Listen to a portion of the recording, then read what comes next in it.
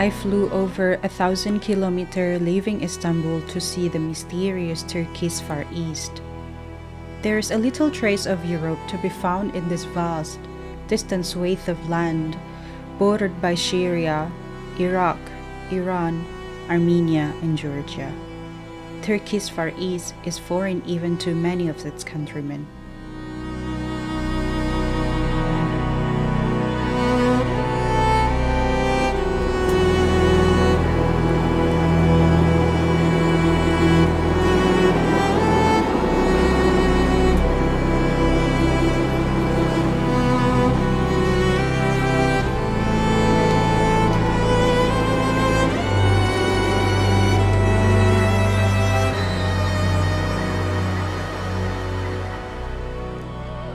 Morning, or in Turkish they say günaydın. I am in Kars, located in the far eastern part of Turkey.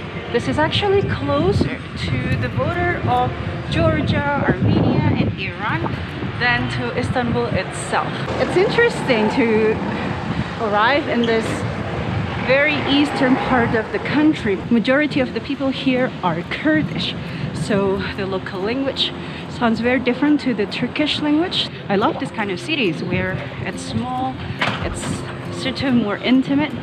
You're not so intimidated by the traffic or the vastness of the city. It's fascinating, isn't it? When you visit a country and an area that is closer to the border, usually you see a mixture of those areas. So the border itself are created by politicians and human.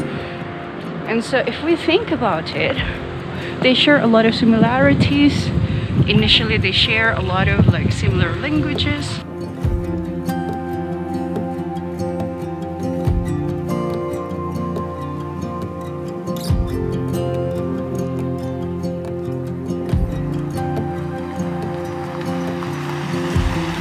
I am standing sort of in front of the castle of Kars.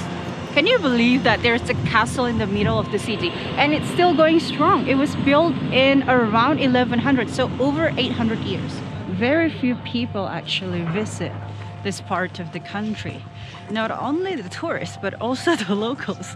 So it's not only foreign to the foreigners itself or travelers, but also to the countrymen of Turkey. Regardless of any kind of presumptions that we usually have prior to traveling, and what I find is that we fear what we don't know. At times, as we have arrived to the actual place, it's not actually that jarring or bad.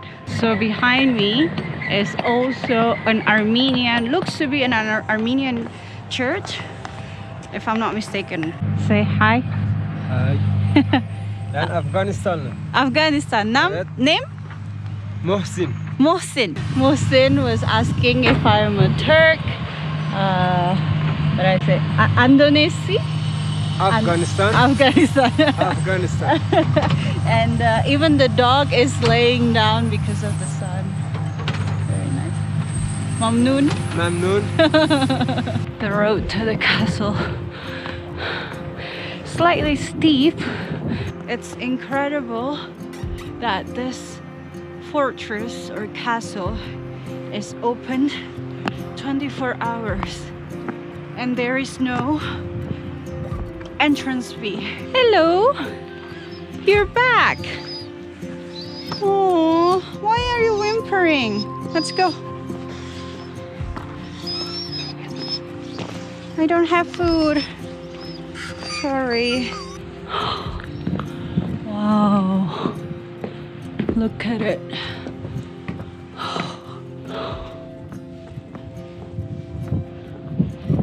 Oh, it's chilly.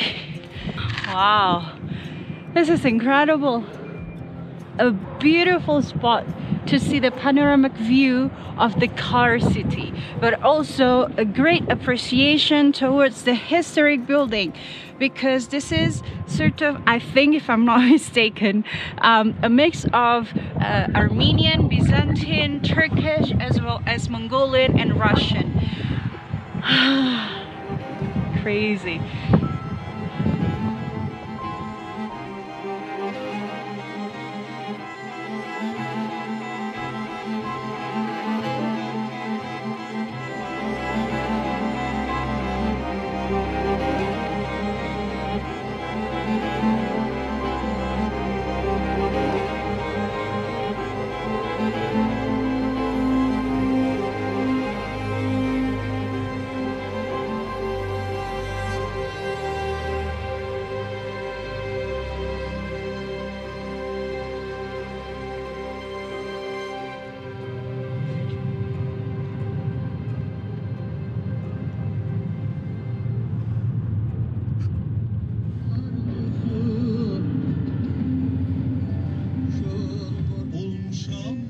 Good morning, or they say günaydın, right?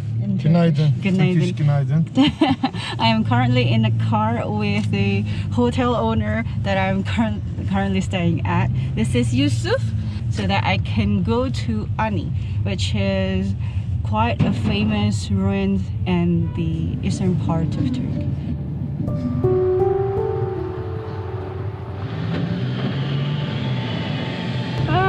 Look at the traffic! These are closed. So we are stopping over for a fuel, and I just find it fascinating to be in such wide flat land like this, and the altitude of this area is quite high because it's about 1,800.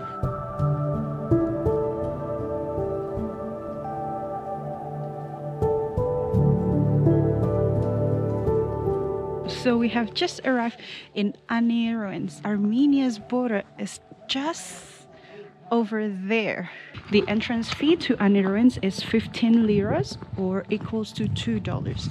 And if you're interested to do the thing that I'm doing, you're able to do that by taxi, or in my case, the hotel manager or the owner, and pay about 200 lira. It is incredible to see the vastness of these ruins because it's widely spread out. This side is Turkey, and the other side is Armenia, and the ruins is in the middle of this.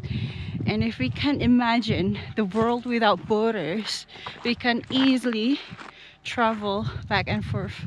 Sadly, Turkey and Armenia do not have official borders, so you can't actually go to Armenia from Turkey.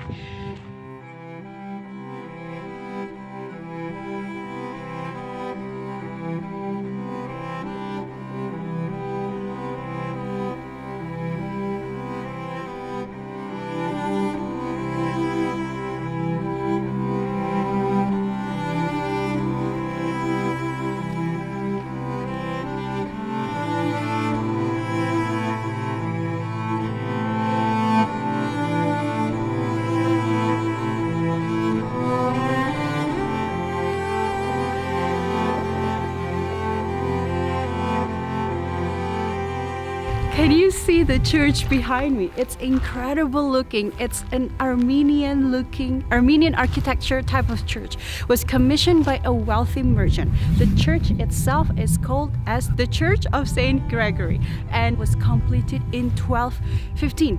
That's over 800 years, and it's still going strong. And just right there is the border of Armenia. I couldn't help but think about the history of this now peaceful place while wandering around these remarkable ruins. Once the capital of medieval Armenia, this was the center of violent massacres of the Armenian people at the hand of the Ottoman Empire in the early 20th century.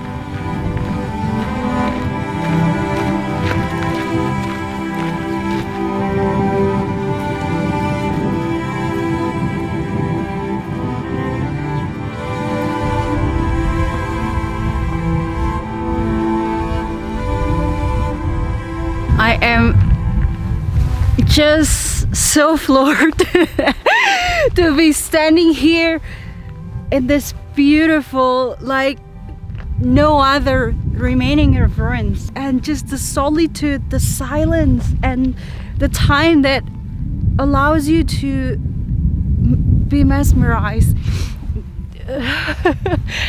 At the same time, feeling the cold, the harsh winter, and the thin air. Do you like exploring this part of the country where it's so close to the border, and the architecture is meshes and the influences meshes into one to the other? There is an overlapping culture between the Armenian and the Turkish.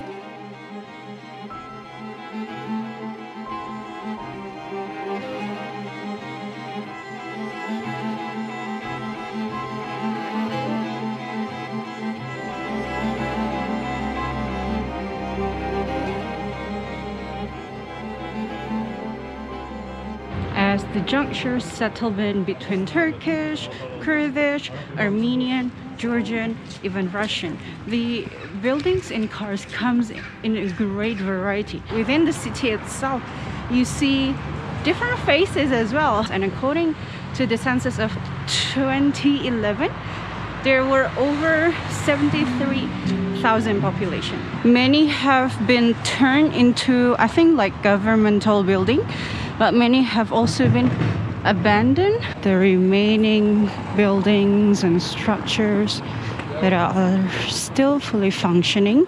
I think Kars is also a major producer of dairy product, because I've seen so many cheese, butter. Every shop sells either honey, cheese. Wow. I would guess that the people who live in the outskirts of the city would come here so often to buy stuff. Let's get onto the bus. Oopsie. So it costs 250 liras, less than what, about 3 cents. We are back at the city center. As you can see, now it's the afternoon time and people are out and about. Yellow taxis, which reminds me of Iran. Smile is the universal languages. And the thing with the mask, you can't really tell whether you're smiling or not. And you have to really smile with your eyes in order for this other person to understand that you are coming with a friendly attitude and gesture. That's the thing I feel I miss the most. The smiles between different peoples. This is right at the heart and the center of Kars town, and winter being that the day is shorter. Oopsie. Yeah, I think this is museum, but it's always been closed since the day I got here. The sun is about to set. I just want to say thank you so much for watching this very special episode of Kars City and the surrounding area, and my experiences traveling in the Far East part of Turkey. I hope that you like this kind of video. Make sure that you subscribe, comment, like, and yeah, let me know what you think. Do you like this kind of video? Do you like this exposure to the less visited areas of the country from the perspective of a female solo traveler? Let me know what you think in the comment section down below. See you again next time in the next episode. I can't wait. Bye.